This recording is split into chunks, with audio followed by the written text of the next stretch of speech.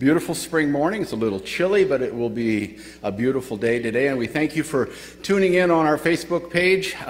We hope that you find and feel Christ's presence, and God loves you this much, and take that to the world. And we'll talk about that a little bit later today, too. So if you will join me in our call to worship.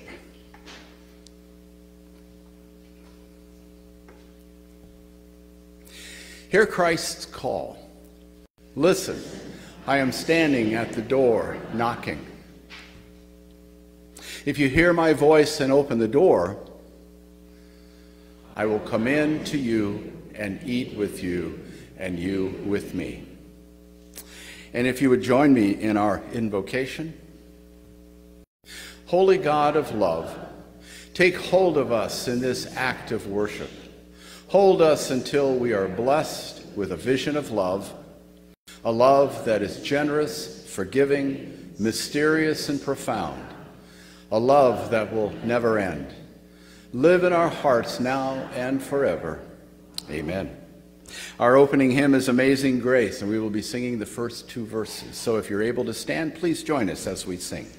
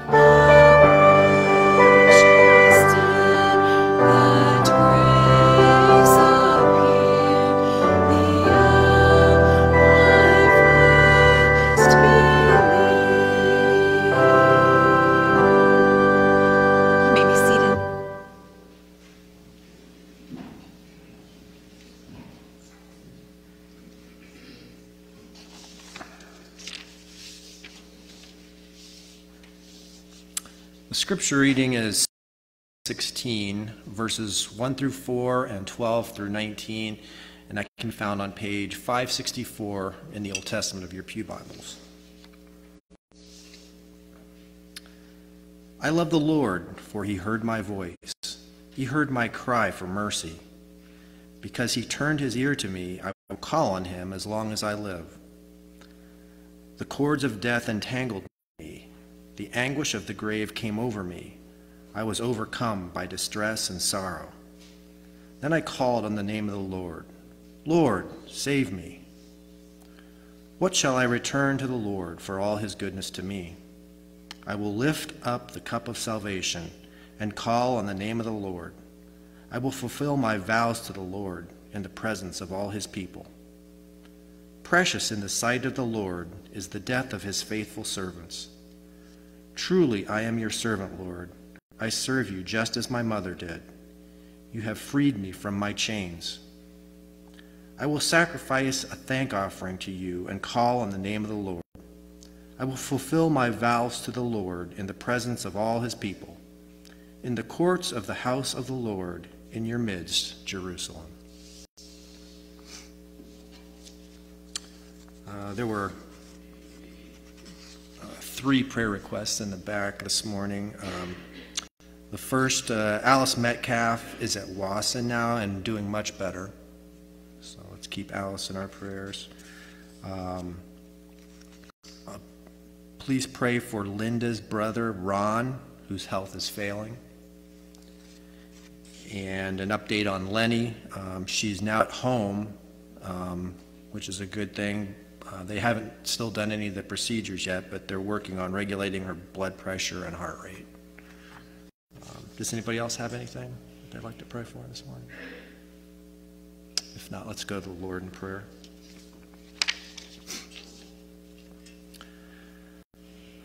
Father God, who created us from dust and set before us a plan and purpose for your world, we are grateful for this time of worship. We've gathered to hear and proclaim your word, to call on you, to praise you, and to ask you what is good and wholesome for each of us. We thank you for this new season, for the coming of spring. As we reflect on the beauty and new beginning of life to bloom all around us, we are reminded of who you are. Although the days have been dark and cold, you, O Lord, have been at work all along in the deep places underground where we cannot always see.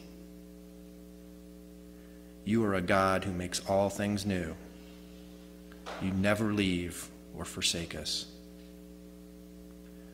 Forgive us, Lord, for being so busy that we miss the many ways you reveal yourself to us. And forgive us for being so consumed and mindful of our own lives that we may miss the needs of those around us. Gracious God, we thank you for loving us when we are unlovable. Thank you that you have loved us even as we have caused harm or offended others. Grant us through the atoning sacrifice of Jesus Christ your forgiveness. We hold before you those who have faced and are facing illness, disease, and distress. We place them in your hands, praying that you work through doctors, nurses, technology, and in ways we do not understand to bring about their healing. We specifically offer up Alice and Lenny and Ron for your healing and your care. We are grateful, O God, that you have called us together and loved us so much that we can love one another. We offer ourselves to you for that purpose in the name of Jesus the Christ, who taught us to pray. Our Father, who art in heaven, hallowed be thy name. Thy kingdom come, thy will be done, on earth as it is in heaven. Give us this day our daily bread, and forgive us our trespasses, as we forgive those who trespass against us. And lead us not into temptation, but deliver us from evil. For thine is the kingdom, and the power, and the glory forever. Amen.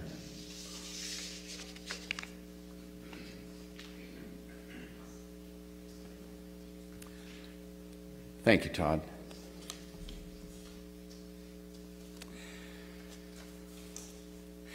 We decided to change up the flow of the service a little bit, so we'll have my message now, and we'll have communion at the end of the service.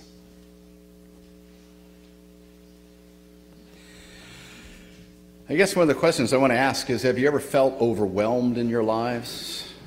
Can I get an amen on that one? Sometimes we feel helpless, hopeless, even defeated. Maybe you just can't seem to think straight.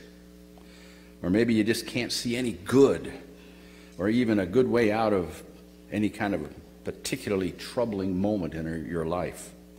I know I've been there. So how do you make sense of some of these situations that seem entirely out of control? Well, one, you can hide under the covers, I guess. But eventually they still come to you, and you have to ask yourself, will, whatever situation it is, will this be the same a year from now, 6 months from now, even 6 days from now? Is it that important of a situation, something that troubling? Or is it, are you going to look at maybe down the road a little bit, it's not going to be quite as troubling. Maybe you start looking at it objectively and you start to realize that some things in our lives just seem to overwhelm us that aren't really that important in life also. So with this new perspective that we can come up with anyways, we start to focus on the more important things in life. So I hope you're kind of asking now, okay, Rich, where are you going with this, right? And maybe what are these important things versus the things that we think are so important? We have to first understand that the world offers us many things, does it not? Especially things that are really good at distracting us from other things in life. There's sometimes the world gives us these really, really important things that we need. Advertising tells us that we need that pillow, right? Or maybe some of those slippers.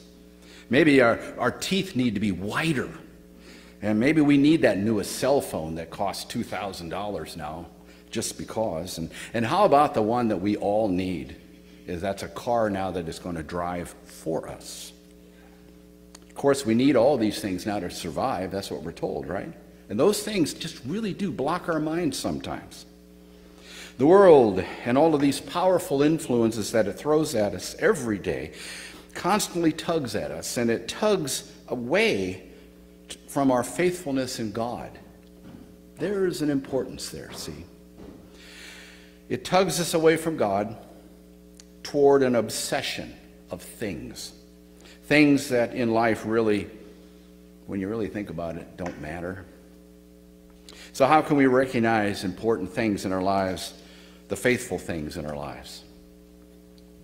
I think our scripture today, which is the road to Emmaus, gives us some guidance of how to focus on important things in our life. So as I read the scripture, this is what I want you to do. I want you to think about how overwhelmed and defeated that these two persons are, these two disciples out on the road. How must they really feel? And how in the world are they going to sort out what's important? And also, as I read the scripture, I'd like you to listen for Jesus' question to them, because he's going to ask them a great question. He says, what things? What things are important? I'll be reading from the book of Luke, chapter 24, if you'd like to follow along. Page 90 of the New Testament on a pew Bible, if you have one out. And I'll be reading verses 13 through 35. Luke writes, "Now on the same day, two of them were going to a village called Emmaus, which was about 7 miles from Jerusalem. They were talking with each other about everything that had happened, and as they talked and discussed these things with each other, Jesus himself came up and walked along with them, but they were kept from recognizing him. Now he asked them, 'What are you discussing together as you walk?' And they stood still, their faces were downcast. And one of them, named Cleopas, asked him, 'Are you the only visitor to Jerusalem and do not know the things that have happened there in these past days?' And Jesus said, 'What things?' 'Why, about Jesus of Nazareth,' they replied. 'He was a prophet, powerful in word and deed before God and all of the people. The chief priests and the rulers handed him over to be sentenced to death, and they crucified him. But we had hoped that he was the one who was going to redeem Israel. And what is more, it's now the 3rd day since all of this took place. And in addition, some of our women amazed us. They went to the tomb early this morning, but didn't find a body. They came and told us that they had seen a vision of angels and said that he was alive. And then some of our companions went to the tomb and found that it was just as the women had told them.' And he said, but one of them did see. And he said to them, Jesus then said, 'How foolish are you, and how slow of heart to believe all that the prophets had spoken. Did not the Christ have to suffer these things and then enter into glory?' And then, beginning with Moses and all of the prophets, Jesus explained to them what was said in all of the scriptures concerning him. As they approached the village to which they were going, Jesus acted as if he was going farther. But they urged him strongly, 'Stay with us, for it is nearly evening. The day is almost over.' So he went in and stayed with them. And when he was at the table with them, He took bread, gave thanks, he broke it, and began to give it to them. And then their eyes were opened, and they recognized him, and he disappeared from their sight. They asked each other, "Were not our hearts burning within us while he talked with us on the road and opened the scriptures to us?" And they got up and returned at once to Jerusalem. And there they found the 11 and those with them assembled together and saying, "It is true, the Lord has risen and has appeared to Simon." Then the two told what had happened on the way and how Jesus was recognized by them when he broke the bread. May God add his blessings to those marvelous words. It's a great story, isn't it? We've all know that story. We've heard it, I don't want to say countless times, but we've heard it often. But what I'd like to say is there are actually 3 lessons within this story that I think we need to look at today. One is we're going to look at things, and we've already been looking at things. But also we're going to look at direction. What is our direction?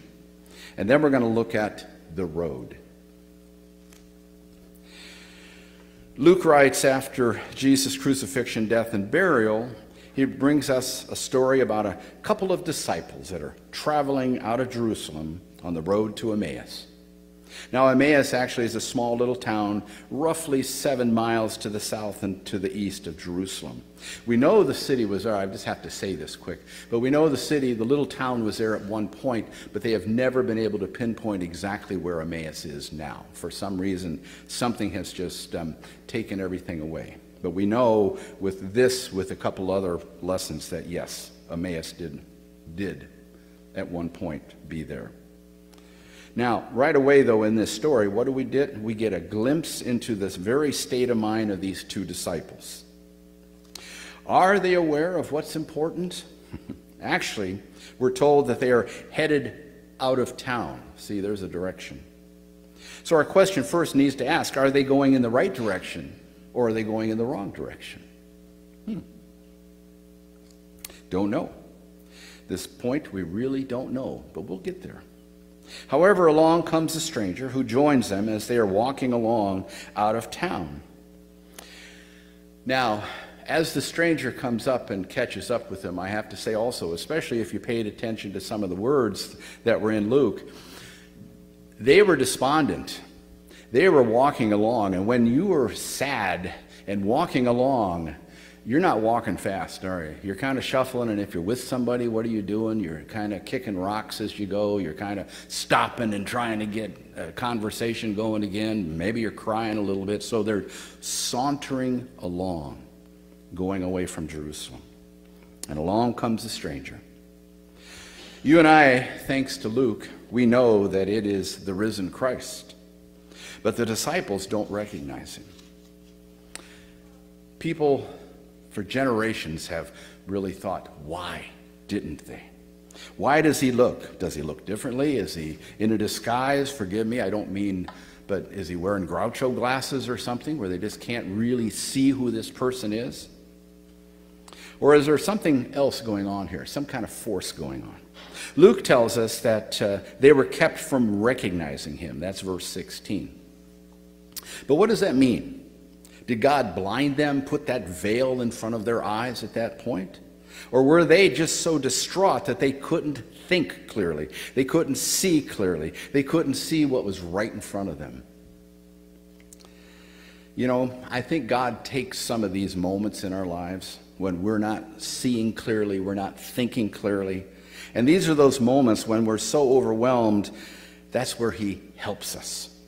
He helps to clear away those unimportant things so that we can get to a point where we can begin to understand more clearly reasons, more clearly the purposes, and then to help us see truth and what matters most in our lives. So you see, Jesus is there. Keep that thought. Because Jesus patiently walks along with them, and he asks them about what they were talking about. Now, the 2 of them, they're shocked when they hear this. What do you mean? You don't know what we're talking about? This stranger is unaware of the things that happened over the past week in Jerusalem. And I love Jesus' question.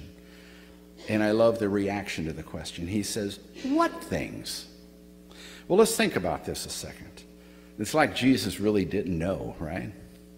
In fact, I think there's a little testing going on here to see where these two disciples' minds really are. I think that's why Jesus is saying what he's saying. How deep is your faith? How deep are you? Do you really commit yourself to me?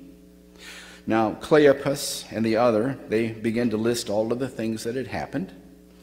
Of course, he said Jesus of Nazareth, which I think is very interesting here, because before Jesus' crucifixion, he was the Christ, the Messiah, right? To all of the disciples. The inner and Cleopas and this other are on that edge of the 12. They're the next batch of disciples. They're very close to all of them. But note, he says now it's just this Jesus of Nazareth. I think that's kind of sad when you think about it. He was our Christ until they killed him. And then, oh golly, what we thought was going to happen bombed. Didn't happen. He's gone. So he's just Jesus of Nazareth. They really hoped that he was there to redeem Israel. But he was arrested, crucified, dead, and buried. But then, just this morning, as they said to Jesus again, some of the women told us an amazing story of an empty tomb, singing angels, and claimed to see Jesus was alive. And even one woman said that she talked with him, spoke with this Jesus. Now, if you remember earlier, I said, are they in the right direction or the wrong direction? Ask yourself this. If you were there on that first morning and someone came running back and said, I saw the Lord, he's alive, would you want to maybe hang around a little bit to see if that might be true, or maybe something will happen later in that day? Don't you think they should have done that? What did they do? They just turned and went out on the road and started walking away. Isn't that what happens to us a lot of times when we find ourselves blinded by grief, sadness, and hopelessness? We just saunter away in the wrong direction. Actually, I can think Jesus maybe is smiling to himself here just a little bit. Because, see, they were followers. They were in that inner circle. They loved. They knew what had happened. But they forgot the other thing that Jesus had told them time and time again. Yes, they're going to kill me, but in 3 days I will be back. I will arise. So Jesus says to them, and I think this is kind of a harsh thing that he's just saying,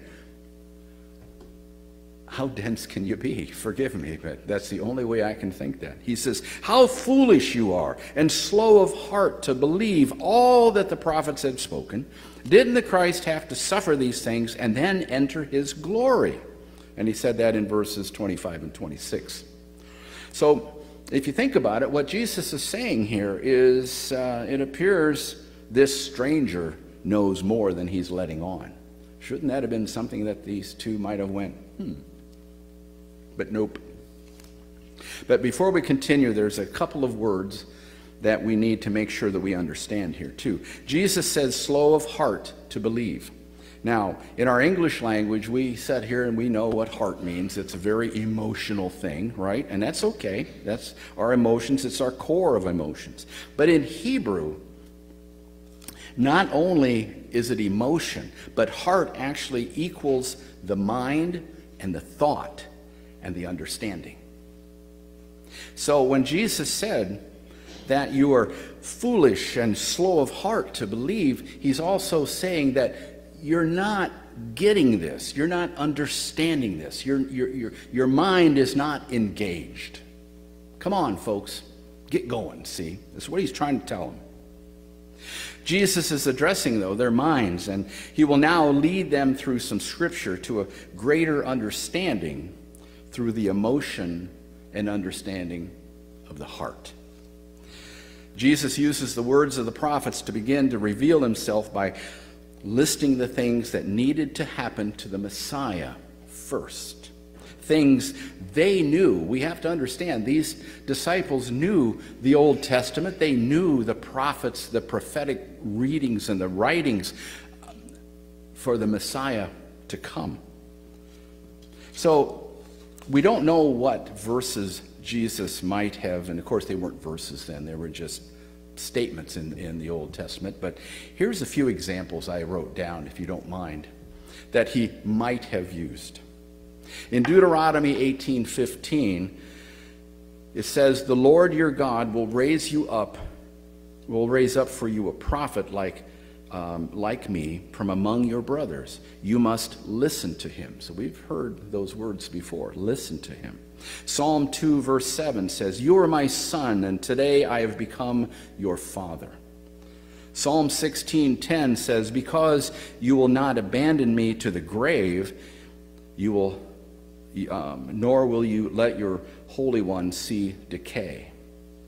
The Messiah would never decay in a tomb. Psalm 118 verse 22 states, "The stone of the builders rejected has become the capstone." And then the daddy of them all, Isaiah 53, and I say that because you really do need to read that chapter from time to time in Isaiah. It's amazing. But here's just a few of the things in this chapter. He was despised and rejected. He took on our infirmities. He was pierced for our transgressions. By his wounds we are healed. It was the Lord's will to crush him and cause him to suffer. He bore the sins of many. And after the suffering of his soul, he will see the light of life. Amazing words. And then there's Hosea 6 verse 2. "After 2 days he will revive us. On the third day he will restore us, that we may live in his presence." I think those all kind of point toward Jesus, do they? So as the risen Christ walks along with these two disciples, the important thing for them to understand is why it was necessary for all of these things to have to happen to the Messiah, to understand that all of the scriptures of the prophets were pointing to the Messiah, the Christ, and even this Jesus of Nazareth. But sadly, even after a quite lengthy teaching by Jesus, these disciples still don't get it. They don't see, they don't understand, and you can almost sense that Jesus is rolling his eyes thinking, well, what more do I need to do to get through to these guys? But then finally, toward the end of the day, they arrive at their destination.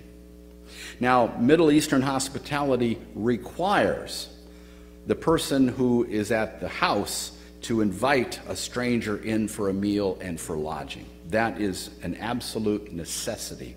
That goes all the way back to Abraham, if you can believe that. And so, but Jesus also is how this works. Jesus has to first say, "Oh no, I'm going on. I can't I can't come in." And then the owner or the person who is inviting even more emphatically will say, no, you must come in. And then the other person goes, "Okay, thank you." So that is the way it has to happen, and that's why it was written that way by Luke also. So after they insist, Jesus accepts the offer. They sat down to a meal. Meals are central in that day. Let's face it, I hope you can say this. Meals are central in our lives today too. And I'm not talking about the drive-thru at Wendy's or something. This is where we sit down with family. We sit down with friends. We sit down with strangers. Meals offer fellowship. It offers understanding. It offers, if even there's a dispute, disputes can be ended over meals. Meals are an important part of our lives. It's a time to get to know others. And I think it's interesting that at this meal is being served, that the guest, being Jesus, now becomes the host. I don't know if you ever thought of it that way or not, but what does he do? He takes a loaf of bread, and because it's after Passover, he takes a leavened loaf of bread. The bread has risen, and the person breaking the bread has risen. He blesses it, he breaks it, and offers it to them. And suddenly, in an instant, they recognize him. And then in the next instant, he vanishes. You know, sometimes understanding comes to us through action. We see, we consider, and then we understand. Remember, that's what we talked about a couple of weeks ago in the book of John, where John put that little piece in the middle of them looking into that empty tomb when he said, we see, we saw, and we see. All three of those words were a little different. One was physically, you see. The second one is you chew on it, trying to make reason out of it. And then the third one is, oh, I get it. That's what's happening here. And that's what Jesus is doing to them. He gets them to stop thinking of the hopelessness and the sadness and finally to understand, to get what he was saying. See, for everything to come together, and it does. They look at each other and they say, weren't our hearts burning within us while he spoke to us along the way? All of those scriptures, all of the prophecies set their hearts on fire, especially when he opened the scriptures.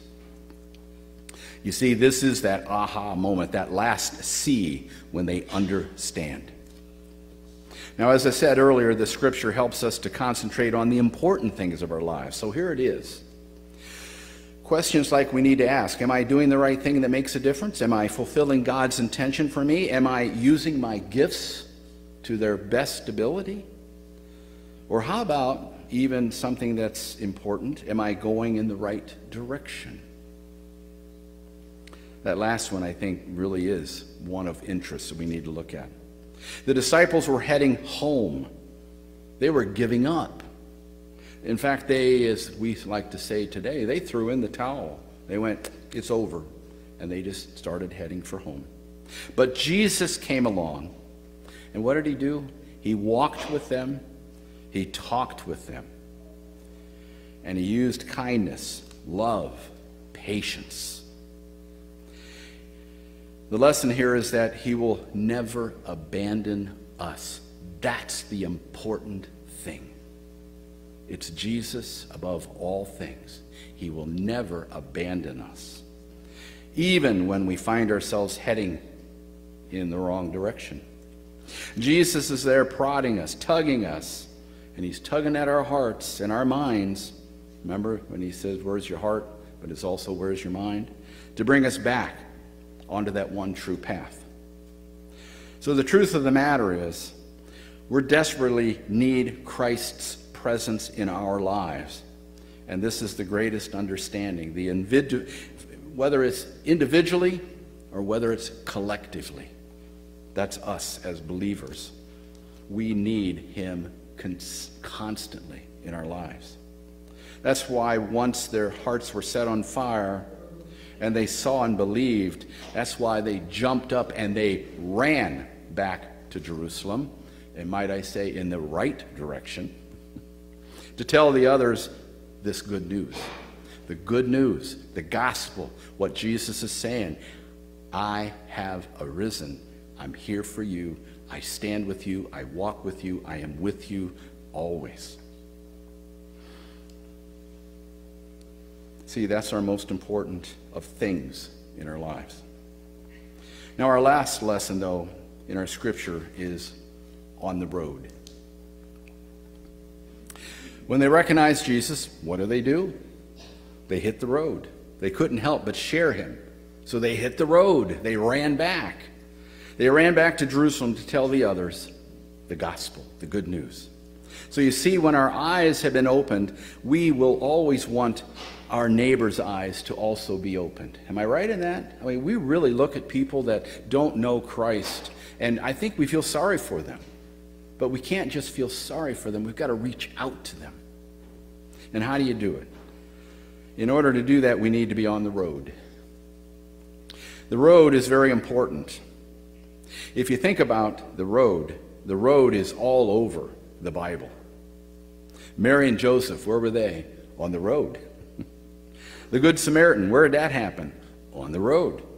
There's the prodigal son coming home to the father. Where? On the road. The woman at the well, Jacob's well, was right there on the road.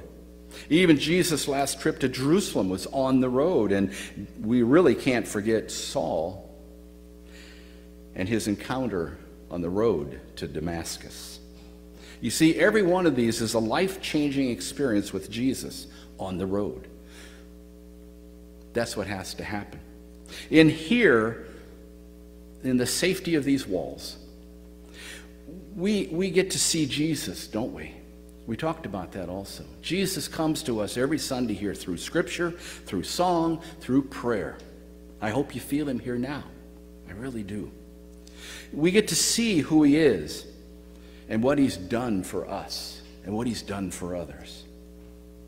He comes, he breaks bread, he offers the cup, which is his body. But it's out there on the road where we get to share our Lord and our God with others. We come here to get that, and then we go there and spread it. And I think the church has been a little bit lax in doing that. And I'm not pointing at us. I'm saying all in all, we have been. We've been a little too comfortable, I think, in this country, that we've really forgotten that we have a great God that needs to be shared with others. You see, the two disciples' hearts were on fire. So my question to you is your heart on fire with love of Christ? That's how we all should feel, is it not? We should feel that every day, Sunday through Saturday, and start it all over again on Sunday. We should never be too weighed down or too overwhelmed, but on fire to spread the good news. For you see, we have a Lord and God who walks with us, and he talks with us, and he always tells us that we are his own. That's kind of a good song too, wasn't it? Amen?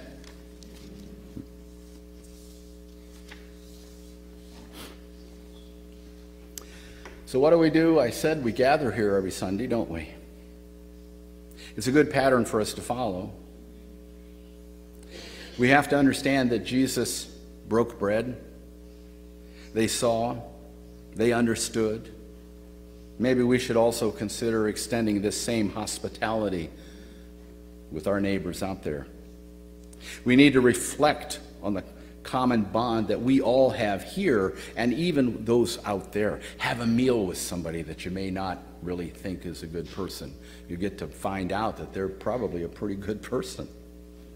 We need to find common ground. We need to share that common ground with others, especially the breaking of the bread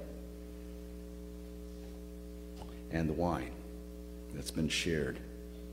And then we need to be open and willing to tell the story of Jesus.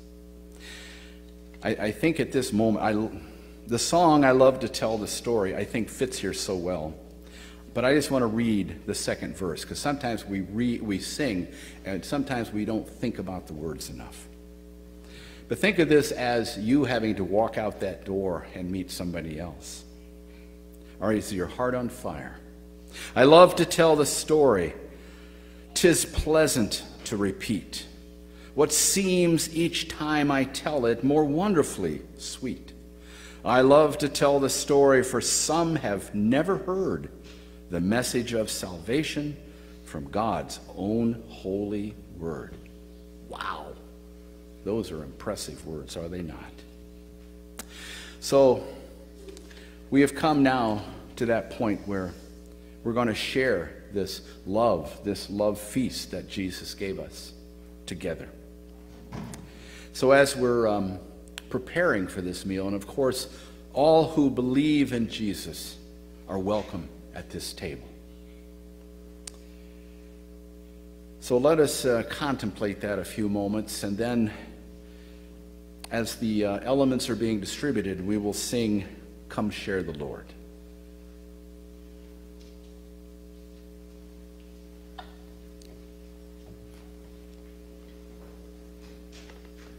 Thank you.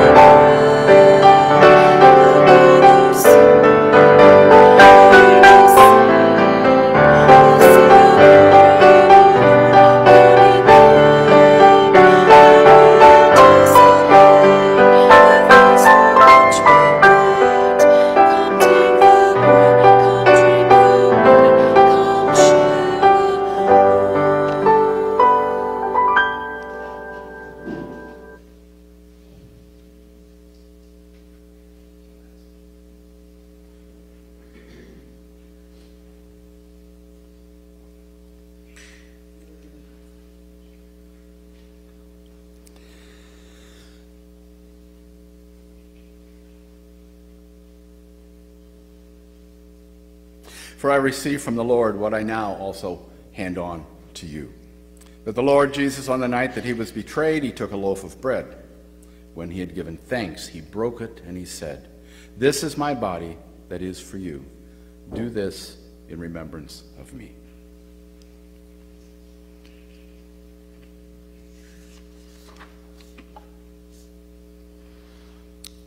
And then in the same way he took a cup also after supper, saying that this cup is the new covenant of my blood. Do this as often as you drink it in remembrance of me.